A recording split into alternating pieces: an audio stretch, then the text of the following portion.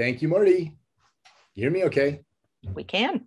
Excellent. So as Marty pointed out, I'm going to be joined by Kelly Larson, who is our lead social scientist at CAP. And so I'll kick things off and then I will pass hopefully the Zoom mic over to Kelly.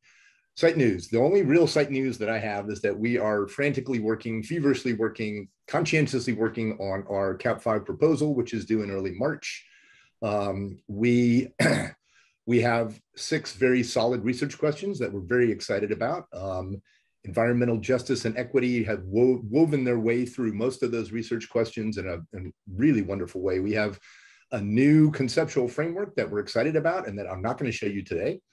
And I'm showing you the framework that is guiding our current CAP 4 research, just to point out a few things. And the first one of those is that for the roughly 24 years CAP has been around, we have always focused on humans as much as we focus on nature in the city. And our conceptual framework clearly shows that within the urban ecosystem is everything human. And so it is very much about human environment interactions, and it requires a very broad social ecological approach. Kelly's going to spend some time talking about some of the ecosystem services and disservices work that we've been doing, which connects the nature in the city to human outcomes. And then another bridge between the human and the nature in the city in our conceptual view of urban ecosystems is urban ecological infrastructure, or what we call UEI. I don't want to go into any detail about what UEI is. If you want to come into the breakout room and talk with us more about that, we can. Suffice it to say that our definition of UEI is all inclusive of nature in the city. Anything that can support ecological structure and function is considered UEI. And so effectively it is everything except the built environment. So one of the things that we introduced in CAP 4, fairly early in CAP 4, is a new move towards looking at human environment interactions in terms of what I call charismatic wildlife or charismatic megafauna. We set up 50 wildlife cameras in the 6,400 square kilometer CAP study area, which you see on the left there, and have data from these along a number of very distinctive urban to rural gradients from pre-pandemic as well as pandemic. And so what we found with this wildlife occupancy work, which is very data intensive, as you might imagine, is that most urban wildlife, or most wildlife in Central Phoenix or Central Arizona, show a negative relationship with the degree of urbanization. You can see that in the graphics on the bottom there. Mule deer and bobcat don't really like humans all that much, or they try to avoid humans.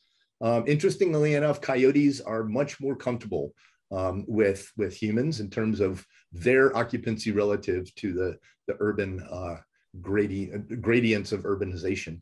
The wildlife camera trap work has recently been reconfigured, and we are doing our wildlife work from 2 different perspectives. One is along an east-west rural to rural gradient through the valley in the Salt River itself, which is a natural conduit for wildlife movement.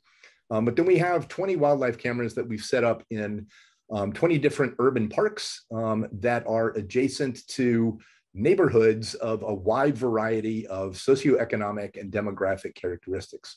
And so that's where we're going to take our urban wildlife work into CAP 5. And at this point, I will pass the Zoom podium over to Kelly. Good afternoon, folks. I'm excited to be here, and I wish I could share with you, we could share with you so much more of the work that we've been doing at CAP LTER, but I'm going to focus today on demonstrating how our research employs ecosystem services framework and urban ecological infrastructure as a way to link social and ecological dynamics. And so here you see individual variables that we've gathered through the Phoenix Area Social Survey. This is 2017 data to evaluate the extent to which residents perceive their local neighborhood environments as contributing to an array of social and ecological benefits, as well as negative impacts, including disservices on the right. I don't show it here, but I will mention that we have demonstrated how perceived disservices are higher in low-income neighborhoods, whereas services are higher in high-income neighborhoods. So here I'm showing how we've aggregated individual variables to create more reliable composite survey scale that reflect particular types of services and disservices. So in this case, we have averaged variables to reflect on the positive side, biocultural services. And this is a natural looking landscapes that provide a variety of plants, as well as habitat for birds. And then on the disservices side, we have messy looking landscapes that are weedy and attract unwanted species. So then recently with our postdoc, Jeff Brown, we examined which types of urban ecological infrastructure, as shown here, are associated with perceived services and disservices. And what we found is that nearness to desert preserves and local environments with more vegetation, as measured by the NDVI, are linked to perceived biocultural services, whereas nearness to the Salt River Channel, which remains dry most of the year or is ephemeral due to upstream storage of water in a series of dams, as well as cropland and vacant land, are associated with these biocultural disservices from our survey data. In another paper led by postdoc Jeff Brown, these same urban ecological infrastructure, that is wetlands, agriculture, and vacant lands, were associated with perceived mosquito problems in and around people's homes.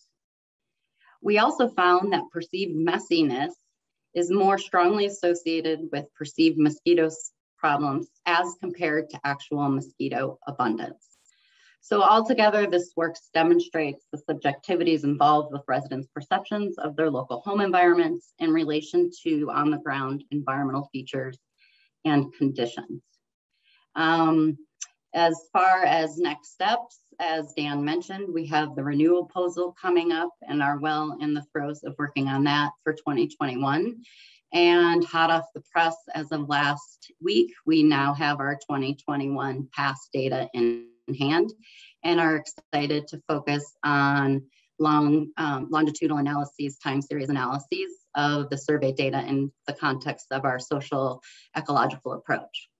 So thanks for your attention. It's a pleasure to be here.